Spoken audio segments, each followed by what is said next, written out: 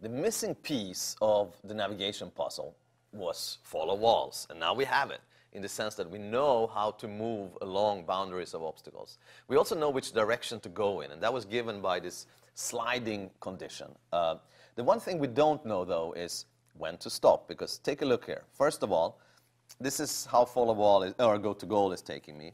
Sliding tells me that, you know what, I should move up in this direction. Let's look at this point. Go to goal wants me to go there. Avoid obstacle wants me to go there. And if I draw this again a little better, they are pointing in completely opposite directions. And if I'm just sliding, I no longer have anywhere to go. If I'm instead using, in this case, r negative pi over 2 times u avoid obstacle, then that's just going to keep me going in a counterclockwise, in a clockwise manner. So that's why this is the better behavior to use, even though sliding is useful to know which direction to start in. Now, if I do that, then I'm happily going like this. But check out at this point. Go to goal wants to go there. Avoid obstacle wants to go there. We are no longer in conflict when it comes to the switching condition. So any kind of sliding condition is going to fail, because here I'm simply going to return to go to goal, and then I'm going to just keep doing this over and over again, and I'm going to get stuck in this corner. So sliding is not answering when to stop sliding or when to stop following walls. Instead, we need some other condition for this. And here is what needs to happen. First of all, we need to, excuse me, have made enough progress. What does that mean? It means that if I'm switching here, I don't want to stop here, because in fact, I should stop when I'm closer to the goal than where I was when I started sliding, because otherwise, you can indeed end up in a situation where you're moving successively further and further away from the goal, and basically you're switching your way away from where you want to be. So you want to ensure that you're closer to the goal at the end of the maneuver than you were when you began it.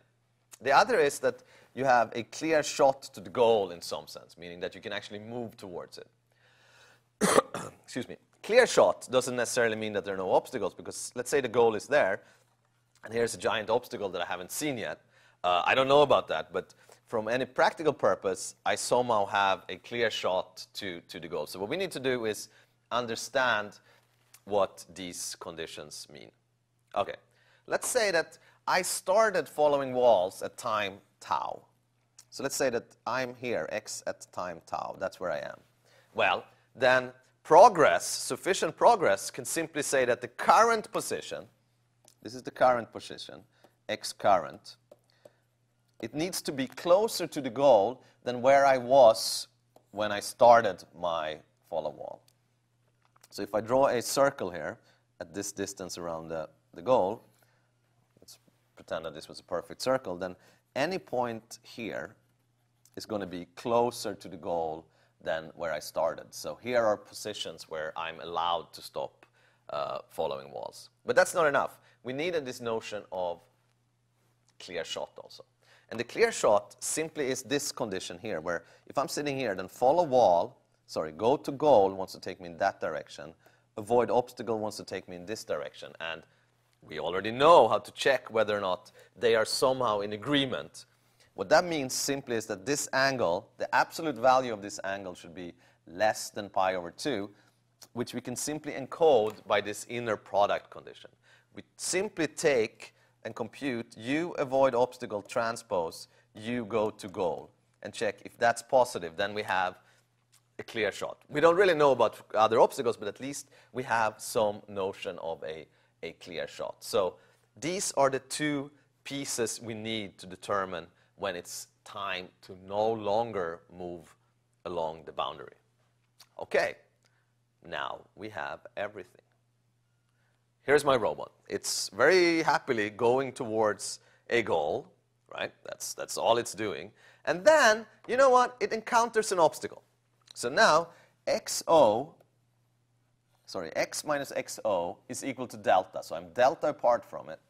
And I have this directionality condition, right? So I'm going to check if this inner product is positive. If it is, I should go clockwise.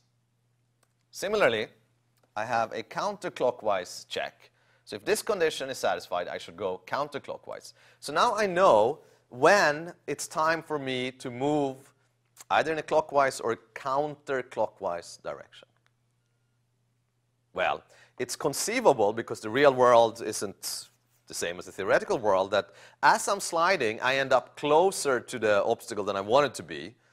Let's say that the distance to the obstacle is now strictly less than delta.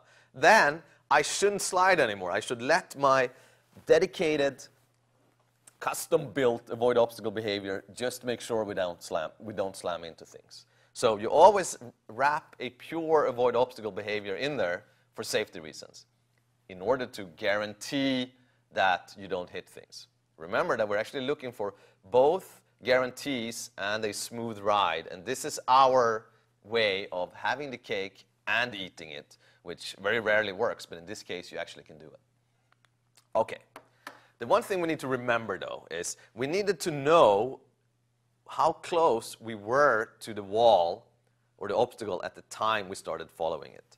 So we had this thing that we said, let tau be the time of the next switch. Well, I'm going to have something that I call d sub tau, which is just the distance when I switched. And I'm going to reset, remember we've talked about resets, I'm going to reset d sub tau to be the distance to the goal at the time I started to follow walls. So here are resets, right? Now, I'm going to stop sliding or stop following walls. Well, I wrote it as one guard because it's the same condition no matter where we're coming from. And this condition says we should have had or made enough progress. So this needs to happen. And we need to have a clear shot, which is this condition. Okay. This is beginning to look a little messy, to be honest. But regardless of which, we are able to write it down, and we know what all of these things are. Now, this doesn't quite work yet, because right now it's possible to avoid obstacles forever. So we need some way of stopping this thing. And the way to stop it is, you know what? Now, this looks like a huge mess, right? But this simply is the sliding condition for following walls in a clockwise direction. So it's the same condition as up here. But now, since I'm running out of space, I had to write it on top of the arrow. I also need the same reset that I had here. So it's the same condition. And similarly, well, first of all, this condition is satisfied, I do counterclockwise, and I need to reset this distance again. So it's the same condition and the same reset as before. So now, I basically have everything. I just want to add one more thing, and that's this.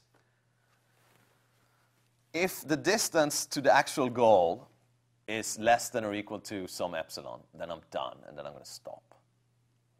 So here is a rather messy-looking hybrid automaton, but it is quite glorious in its mess because it allows us to get smooth performance or guaranteed performance out while running in a smooth way. And even though it looks hard, all of these things are inherently computable, and it's actually not that complicated. So what I'm going to do is I'm going to take this thing that looks messy, shrink it down and make it look even more messy, and say, this is our complete navigation system. I think it's quite elegant, to be completely honest. And now it's time to ask, you know what? It's elegant. We've done some math. We know that it works. At least we think so. Does it really? And here is the unfortunate answer to the question, does this work? Nope, it doesn't. Which is why you're now getting a little annoyed with me, because I've spent all this time developing this framework, and now I'm claiming it doesn't work. The reason it doesn't work as is there are all these practical considerations to take into account. And what I'm going to do in the next lecture is actually make it work so that it was worthwhile. And we can take this little messy-looking hybrid automaton and print it out and turn it into a badge that we can put on our clothes or wherever, so we can be really proud of the fact that it does work. But that is the topic of next lecture.